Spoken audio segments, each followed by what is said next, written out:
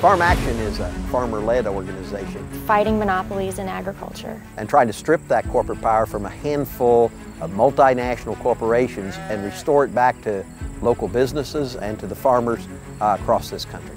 That starts with research, investigations, exposing what's going on, turning that into policy, and working with elected officials to create policies that make a change in our food system. We have a priority on making sure our neighbors eat healthy, safe food.